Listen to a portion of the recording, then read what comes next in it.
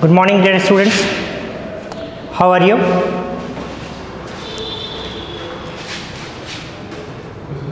The transport topic will be continued, and in this section we will discuss now double circulation. There are two types of circulation: single circulation and double circulation. Single circulation mainly occurs in fish,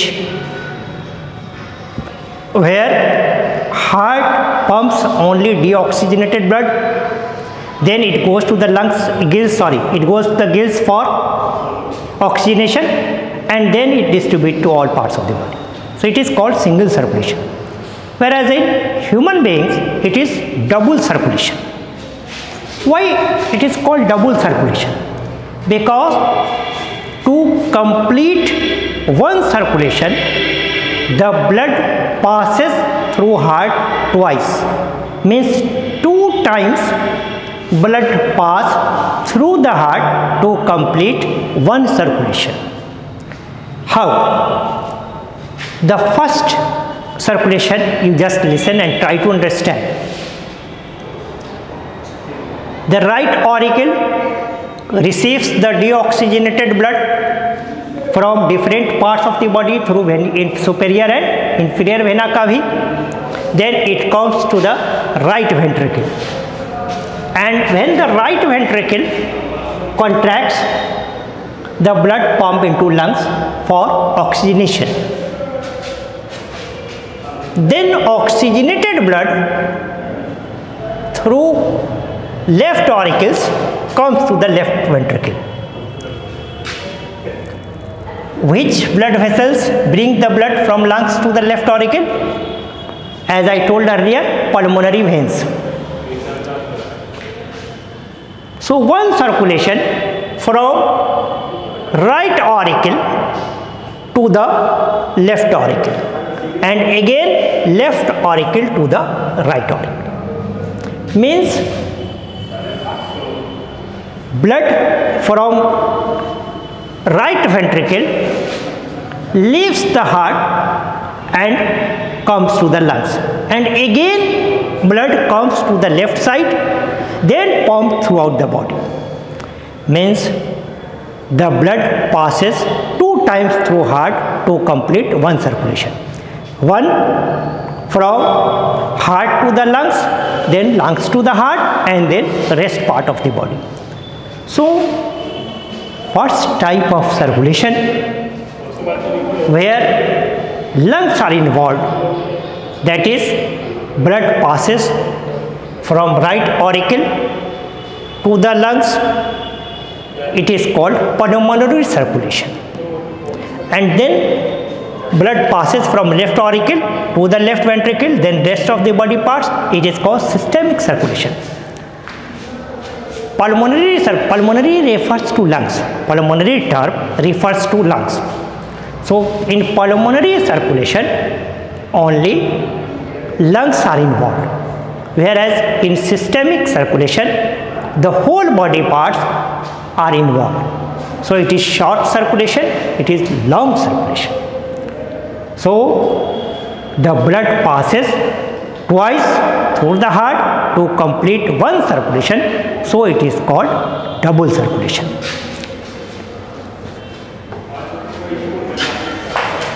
Now come to the next important topic, function of the heart.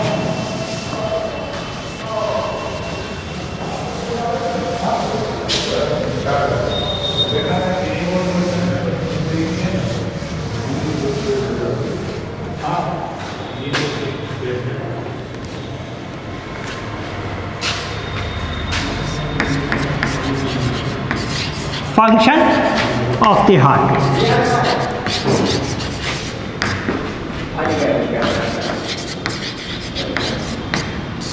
Function of the heart is the heartbeat, also called cardiac cycle.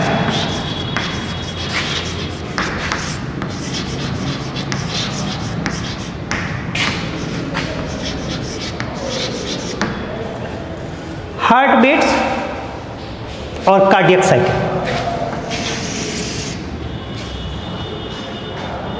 The rhythmic contraction and relaxation of heart muscles constitute heartbeat. The heart muscles never take rest. It starts working when we were only 4 weeks old in our mother's womb, and it lasts till the last breath. So heart muscles continuously work without take any rest. From where it gets stimulus, we are coming to that point after a short while. Before study that, we will know about the cardiac cycle. The heart muscles rhythmically contract and relax, and the contraction of heart muscles is called systole. Contraction of heart muscles systole, and relaxation of heart muscles is called diastole. Means one complete systole and one complete diastole constitute a heartbeat or cardiac cycle. It continuously works. It never stops. The stoppage of function of heart muscles means death of the individual. Heart beats 72 times per minute. It is equivalent to pulse rate. Means one heartbeat requires 0.8 seconds.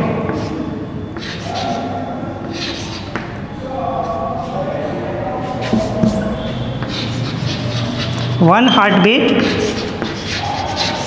requires 0.8 seconds. It is normal. However, 65 to 75 heartbeats per minute is normal, but accurate is 72, which is equivalent to pulse rate. So in this way, heart continuously perform its function.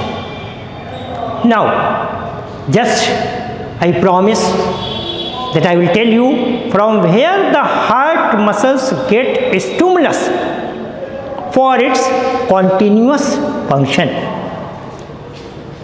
So you know, heart composed of complete 4 chambers. What is the name of this chamber? Just I told, right auricle. Yes, right auricle. And upper right portion of the right muscles. Upper right portion of the right auricle is a specialized group of muscle known as pacemaker. It is also known as SA node. So pacemaker or SA node provides stimulus, or you can say it generates action potential for the heartbeat, just like it is the main switch, and from here the stimulus travels throughout the heart muscles, which cause its continuous contraction and relaxation. In this way, our heart continuously works without taking any rest. Pacemaker is the very important. Some of the people they heard, कुछ लोग कहते हैं pacemaker, फला आदमी को pacemaker लग गया heart में. What does it mean? That is artificial pacemaker. Pacemaker is present in the heart of all the persons. हमारे हार्ट में पेसमेकर है, आपके हार्ट में पेसमेकर है.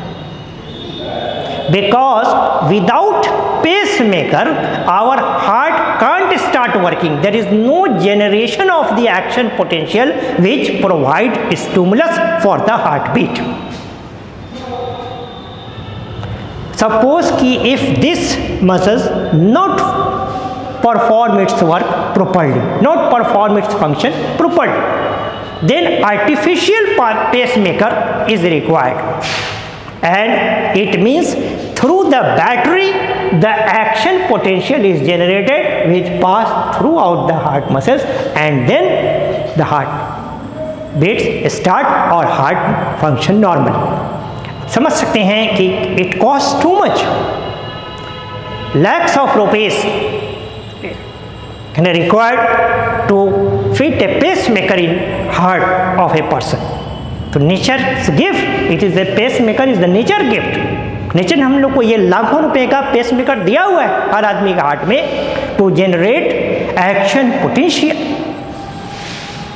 So pacemaker is the very important musculature, a specialized group of cardiac muscles present in the upper right portion of right auricle which generate action potential due to heart works or functions continuously throughout the life. So this is all about the function of heart.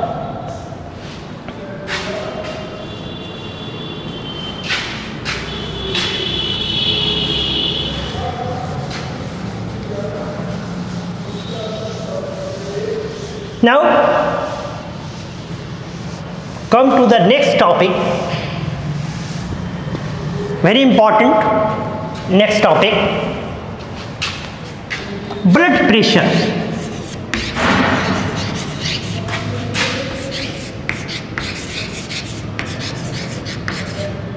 Blood pressure, very popularly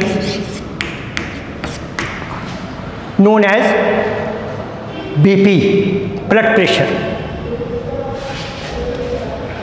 What is blood pressure? When the blood passes through our blood vessels, as I told you earlier, that in our body blood flows only in blood vessels, that is artery, veins and capillaries. Blood is not flowing outside.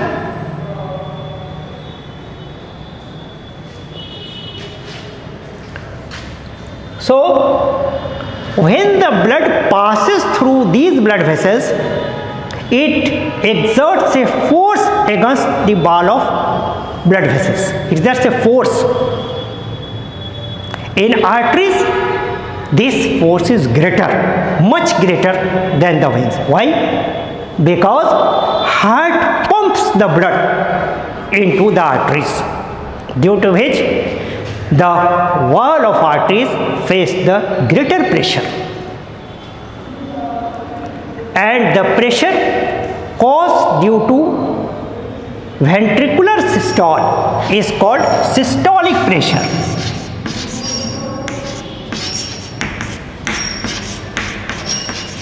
Is called systolic pressure, which is equivalent to 120 mmHg.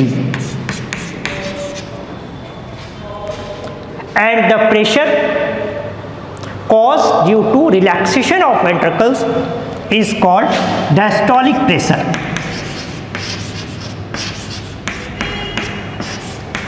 Which is equivalent to 80 mmHg. 80 mmHg means systolic pressure is 120 mmHg, diastolic pressure it 80 mmHg, and it is written blood pressure in this form, very common, 120 by 80 mmHg. It is the normal blood pressure of the human being. However, the normal range is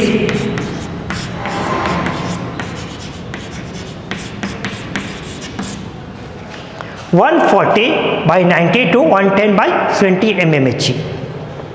Normal blood pressure. How it is caused? Due to pressure exerted by the blood on the walls of arteries mainly. And if the blood pressure rises, then it is called hypertension.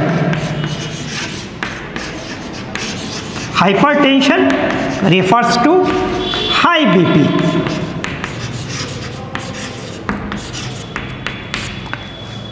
Refers to high BP. And hypotension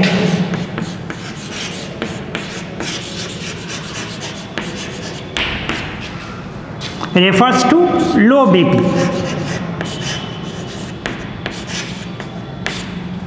Low BP. Person suffers from hypertension or high BP means the blood pressure is more than this range, 140/90. And if the person suffers from low blood pressure or hypotension means blood pressure is less than this range, 110/70 mmHg.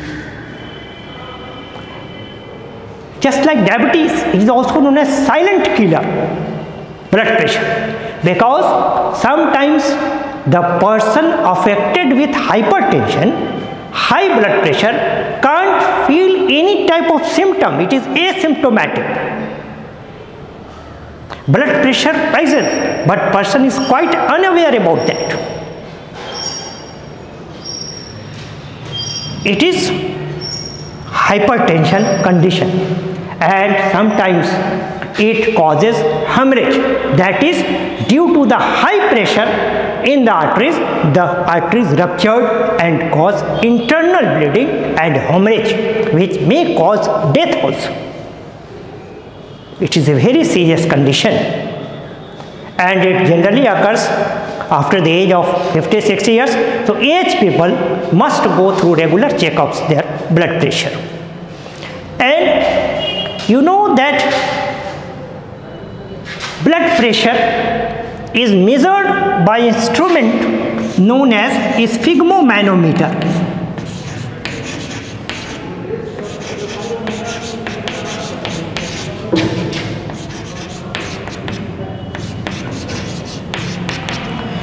Sphygmomanometer, you have seen, doctor just wrap just cloth and this and place the stethoscope on this artery and then measure the blood pressure. That is systolic pressure and diastolic pressure, what we call blood pressure. So sphygmomanometer, if it looks very big, then you may make it as sphygmomanometer. Mano refers to pressure. So sphygmomanometer is the instrument by which blood pressure is measured. So blood pressure plays very important role in the circulatory system, because if it will not be controlled, then it may cause hemorrhages and the internal bleeding, which cause fatal. In this way we are finishing this topic, blood pressure. In the next class we will discuss about the ECG and rest of the parts, that is lymphatic system. Thank you.